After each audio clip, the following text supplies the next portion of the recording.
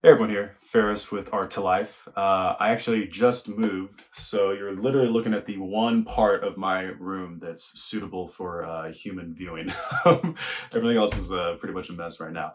But while I'm moving, and while I haven't been able to really paint a lot, well, really at all, just because, moving, um, I've been thinking about like what have I done over this past year with my art, and to help me get some breakthroughs. What were some things I did that help me move my practice forward? The one thing I came up with, it's sort of deceptively simple, but one thing I did differently, which had a huge impact on my art, was actually going out and taking photos of my friends. I'm a representational painter and I love painting people, but I've always had sort of this trepidation, this sort of fear, which ultimately proved to be pretty silly, about going out and asking people to, if they would model for me. I think I'd worked it up in my head that there was going to be this, very intense, intimate thing, and it can be that, which is great, but I had so much fear around it that I really didn't know how to move forward. And it wasn't until I started talking with other, artist friends of mine, they're like, yeah, dude, just go ahead and do it. And that was a huge breakthrough. Not only were the photo shoots super fun, just a lot of fun, you get so much great content out of them, but also it made the art better, frankly. And that was, that was always the goal, but I was surprised at how quickly it made the work better. That's just a breakthrough that I had throughout this last year, and now I have like a whole folder in my my G drive of just like different ideas for photo shoots and other photo shoots I've had. So I'm not at a loss for content anymore, which is great.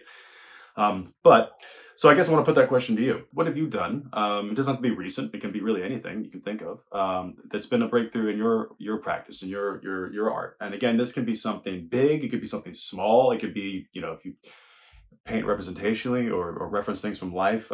Maybe it's that you took more photos like I did, or maybe it's that you tried a different technique, or maybe it's that you shared your work for the first time, or the second time, or the third time, or the fifth time, and that was something that that really helped push you forward.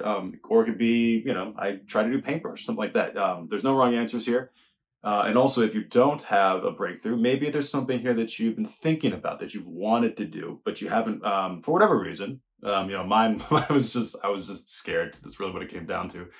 But for some, maybe you just don't have time. You haven't had time to explore this thing yet. But if you haven't had a breakthrough yet, maybe in the comments section in this vlog here, to let us know what it is you want to have happen in your art, what you want your breakthrough to be. This subject is actually very pertinent to the podcast coming out this Wednesday.